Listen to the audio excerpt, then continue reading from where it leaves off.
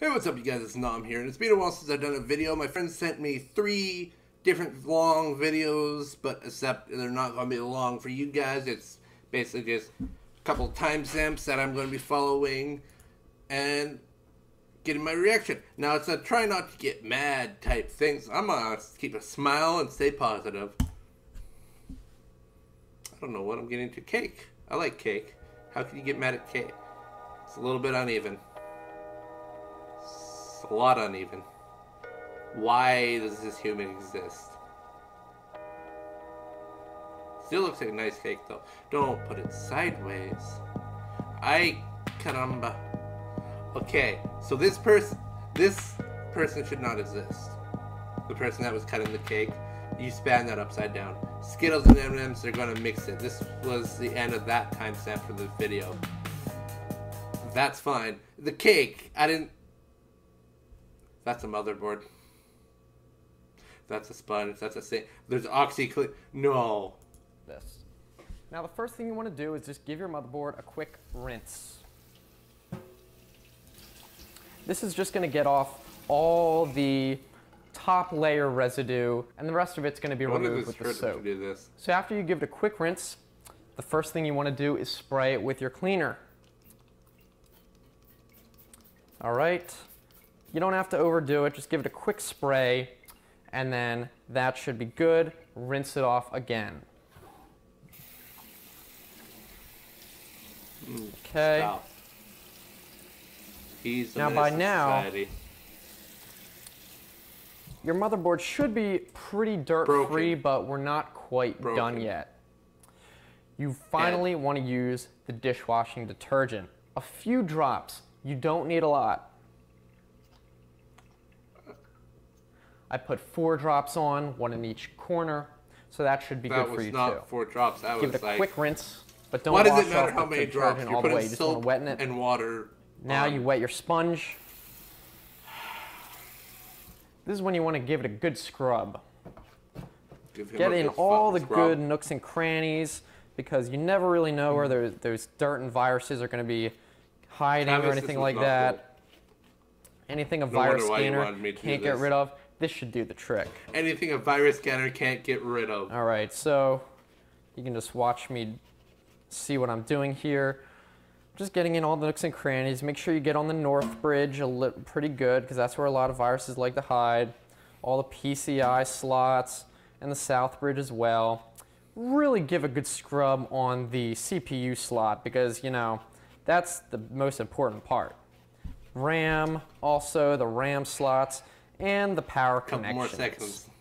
Okay, once you get the back plugs and ports all washed off, you should be really good to go. All right, so finally, you're gonna want to rinse it off for the final time. Put water on that bitch. You'll clean it. And since it's dishwashing detergent, it should come off no problem. My soul hurts. Now, once you've rinsed it all off, there's no suds left. I recommend letting it air dry. If you're really in a hurry, you can throw it in your drying machine. Fuck! But oh no, no, that's a 20K camera. 10K. Now I like to start with the hose and go right for the heart red. It's a 20K. Go ahead and get it right in there. Don't be shy. You got to remove all that heavy buildup. Now go ahead and give it a full dip in the bucket.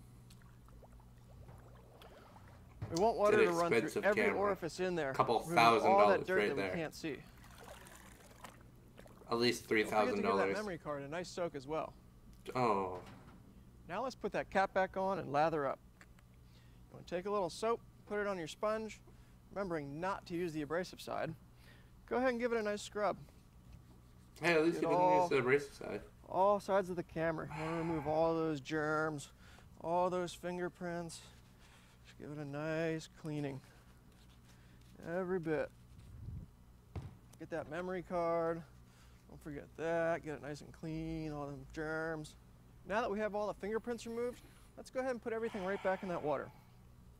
You're going to want to get all the soapy residue off. Go ahead and open that cap back up. Want to give it one last final cleaning. And once you're feeling good about that, I like to come back with a hose and give it one more nice hit. Really give it that extra shine. And for the last step, let's give it a pat down with a nice soft towel.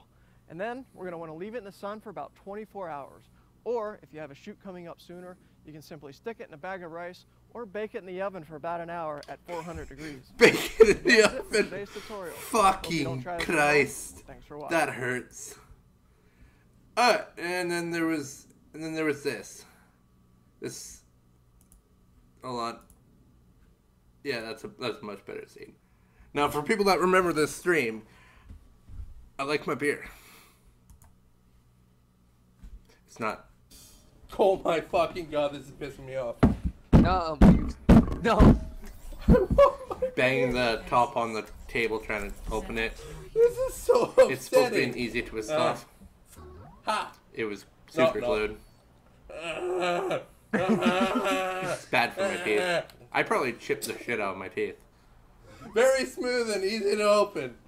It's good though. Fuck whoever did that. It was me.